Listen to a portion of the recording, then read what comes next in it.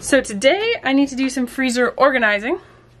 So I thought it would be a good chance to also give you a bit of a freezer tour, because you guys wonder, why do we have 5 freezers and what do we even keep in them? Do we have 5 freezers, Hamish? Yeah, we do. We have a lot of freezers and 2 fridges, but it's all for a good purpose, I promise. So I need to do some organizing and I'm gonna show you what's all in them.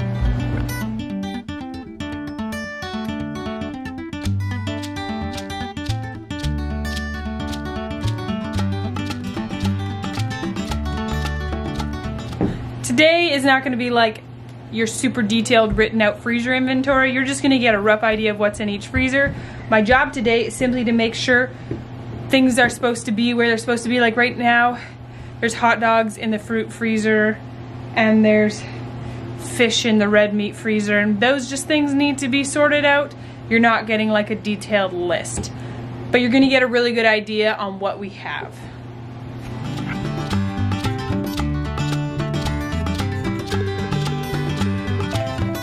The first freezer you get to meet, this is our fruit and vegetable freezer. Ooh, tripping on chickens. Dead chickens. So this is a just about full-size freezer. This is a full-size 6-foot freezer. This one's like 5 or so feet. So it's pretty big, but it's not quite a full-size one. So in here, I took the baskets out already. We have, oh cat, you get out of here, cat.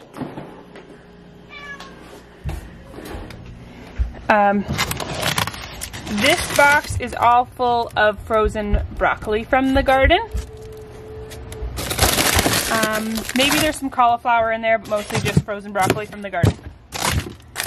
Peaches stacked in here. These are all Saskatoon berries, stacked. We picked 150 pounds of Saskatoon berries this year. These are frozen plums my mom brought us from where she lives.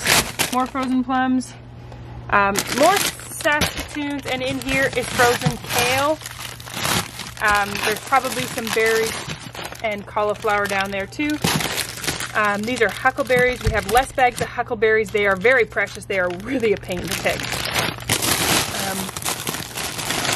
Yeah, there's some bags of cauliflower down there, frozen cauliflower. Cat, get away from those soup bones, you sassafras. And this box, oh, this is all frozen cauliflower here. So we got lots of cauliflower and broccoli this year from the garden. There must be cabbage buried in one of these, because we also have oh, I bet you that's bags of cabbage in the bottom of there. It's kale and cabbage in that box, and that's all the cauliflower. Peaches, more peaches, rhubarb from the garden. Peaches are something we can buy cheap. Blackberries that my mom brought me. The last precious bag buried there away from the children. So then these crates here, these like smaller bags. So this basket, we have some store-bought frozen fruit, mango and cherries. There's a bag of Saskatoons if the bag is broken. Sour cherries from our tree, currants from a friend's farm. Here, green beans from the garden, tomatoes, these are like the only tomatoes I got this year. Bag of carrot scraps that I use for broth. My in-laws can carrots and they peel all their carrots from their garden for it, so I took all the peelings. Frozen mixed veggies, frozen sliced onions. Those are diced onions. These are my very favorite. Let's see here. More onions and some zucchini. Over here, we have sweet potato puree. I use this in baking and bread. Lots of zucchini shredded, more frozen vegetables, spinach, broccoli. What am I looking for? These are garlic scapes. Here's what I'm looking for. We have quite a decent amount of these bags of frozen peas from the garden. More kale. I have a lot of zucchini, guys. I better get using zucchini. And these are mostly dried raspberries, but my mom freezes them too, and I will use them in some special treat. Wow, I need to use zucchini. Some butternut squash that was frozen, and more garlic scapes. So, that is the fruits and vegetables freezer. Looks like I need to find a use for zucchini. I'm still working on this freezer, but I thought I would show you so far. So the bottom 2 boxes in that side box are all the beef that I showed you in the what's in half a cow video. And oh, there's a few cuts there, and all the ground beef from that is there. But then we actually have another beef in our freezer. It's what you call like a burger cow. So it's a cow that for some reason couldn't be sold into the normal meat production from a friend's farm, but it's still a decent cow, so we get it for a song and we butcher it ourselves. So that's what this box is. That's all that burger cow. That mostly then it just gets made into like ground and stew and braising roast. So there's also some of the ground beef from that. There's more of it right there. And so my goal is that this is going to be the only beef freezer, and this one is going to be wild game and sausages and fish and pork. I don't know. I'm not quite figured out what I'm doing here yet. I got to see amounts. So the method to my madness right now, this is salmon, this is trout, more trout, moose sausages, grouse, pork, random chicken and bear smokies. This is smoked fish. This is some pork and chickens. That's just garbage. Ignore this, that needs to be, it's a fire starter. In here, what do we have in here? This is all more moose sausages. So in the freezer right now, what we have left is either like, this is ground venison from last year. Bear, hot dogs and smokies, some ground beef from our last burger cow. So, and a ham and more moose sausages and some of that other parts of that burger cow that I'm still working on sorting out this stuff here. So how it's gonna end up is all the game and bear and pork is gonna be in here, I think. We got one more small freezer to deal with. And then a standoff freezer. Okay, so maybe I have a lot of freezers. I'm okay with this. I'm a good steward of my freezers. Rarely is there old stuff in our freezer. We make sure it's all rolling over. I pull everything out of the freezers a few times a year. There is no random things or 10-year-old things in our freezers. It is all good food that we are eating. We're feeding our family and we're feeding a crowd on a regular basis. We just had a family of 5 cousins stay with us for the last 2 nights, 3 days. I didn't go to the grocery store and I fed them all and we ate good. So this is why we have so many things. We use it all. It's just time to make sure we don't have extras around, and it's just a challenge. How long can I go without going to the grocery store? That's a fun thing. So Mac is here and helping me now, and one of the important reasons why we go through the freezer is, guys, I found a package of ground moose. It's actually from 2017, not 71. It's not 50 years old. But I'm gonna put this on the top. There's also ground venison that's now from 2018, and I think a ground beef from 2017. So it's important for us to use these first, even though we're really tempted to use the nice fresh ground beef. It's important to use these first to be good stewards of our resources. Mac is piling all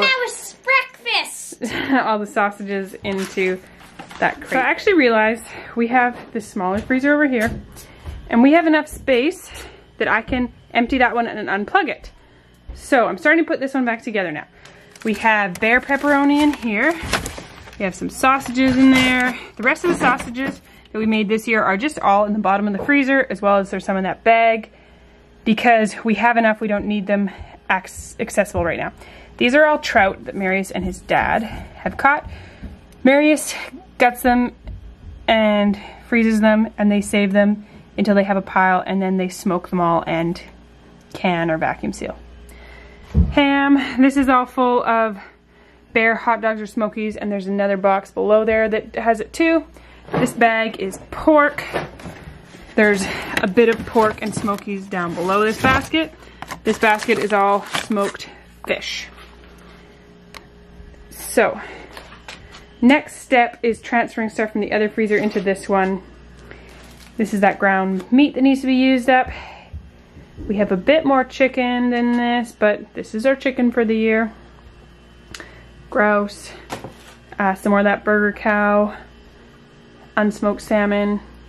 And this one is unsmoked salmon too. The other freezer is officially unplugged, and this is what was in it.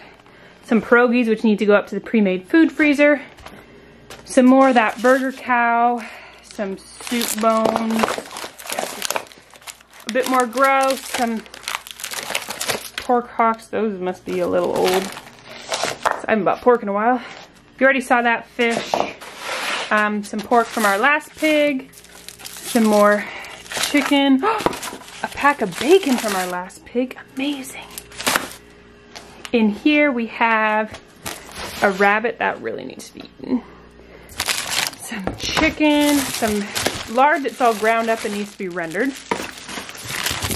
Some more of that Burger Cow. Chicken.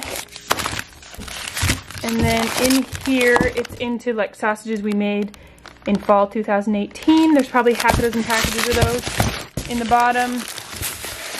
That's big. Oh, 2017 Chewy, we need to eat that up. But mostly it's 2018 sausages. And so that's why I put the fresh sausages on the bottom of this freezer. And these are gonna go on the top, and this is what we need to eat first. Even though the other stuff is new and exciting, being a good steward of your resources is making sure that nothing goes bad.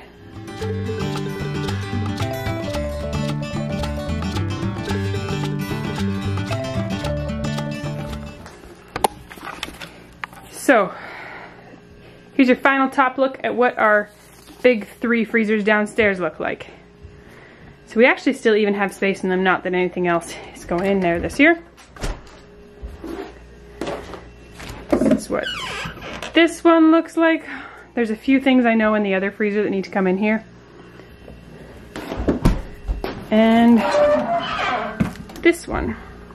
Now, I'm going to show you fridge freezers, which is where some of this is headed to, as well as the upright freezer.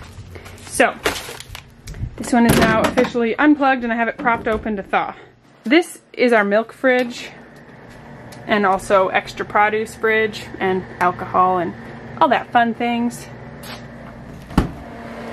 This fridge freezer is unreliable, so all we keep in here, this fruit shouldn't be in here, is like ice packs and like some jam that didn't seal, and I'll keep butter in here. This is where these things go to, because if they thaw, it's not the end of the world. So this fridge freezer doesn't really get much kept in it. We're gonna go back to the fridge freezer, sorry, to the fruit freezer. It's a bag of frozen strawberries. So this is our upstairs fridge. Scooch by there, Ham. Let's see. So the fridge itself, you know, standard fridge sort of things. Hamish, go do your job. All your clean laundry needs to be put away. So this freezer is one of our most chaotics, and I'm for sure gonna find things that need to move to a different freezer. Every time I open it, I do. So these donuts can go somewhere else. Marius keeps like fish bait in here. Ice cubes, I can move this. This is for our meat grinder. This can go somewhere else. Pretty much I regularly go through here and dung this out. Like, what could I take out? This bag of berries has a hole in it, so I'm gonna leave it here. Those muffins we're gonna have for breakfast in a couple days. Empty bag. What was in there? Nobody knows. Some jam bars.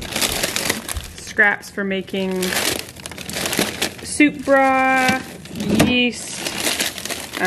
Broken pack of Smokies. Mozzarella. This is not wanting to stay open, and it's driving me crazy because it always stays open.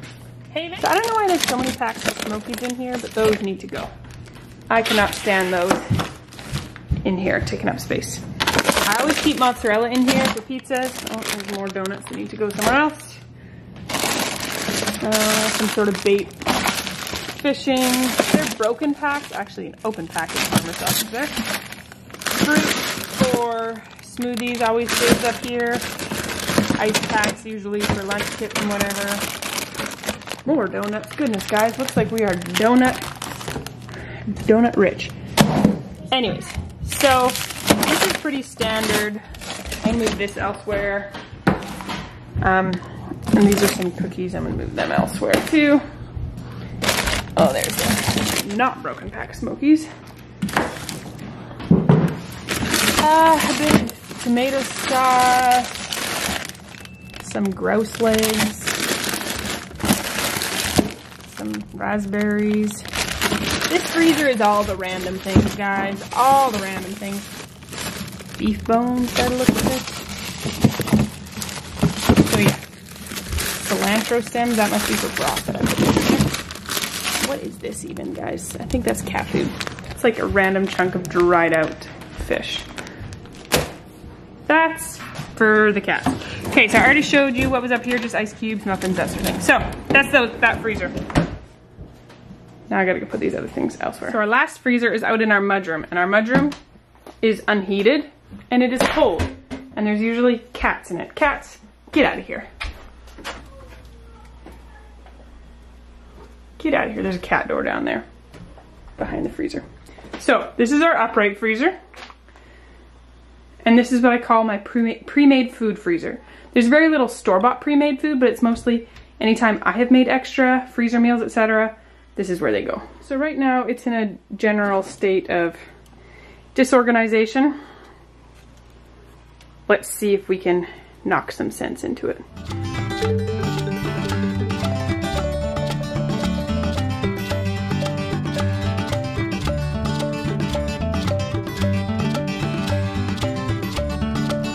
Things look a lot better here now. We now have burgers, salmon patties, some cooked quinoa and cooked lentils, and some like wrappers for wontons. Taco meat. I don't even know why I have this. Chimichurri, ice cream. These are different vegan things. My mom eats plant-based. So this is some vegan cheese, vegan hot dogs, vegan burger patties for when we're having those things and she's here, because she's here often.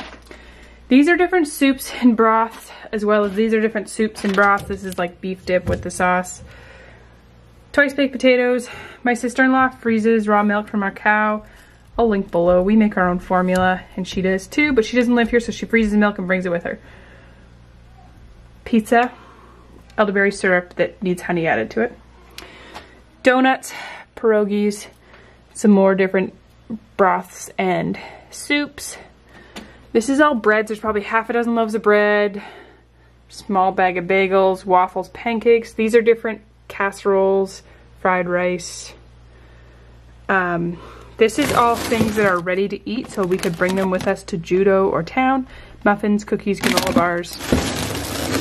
And this is homemade pot stickers and pierogies and a thing of tortellini. Things that got pulled out. I froze these, flash frozen. They need to be bagged up. These are unbaked scones. Grouse legs, 2 bags of Saskatoon berries, a bag of frozen bananas, ice cream drum, and the only thing that is getting chucked from this freezer is this is some cooked sausage that I did last year, and it obviously got forgotten about, so the cats are gonna really enjoy this.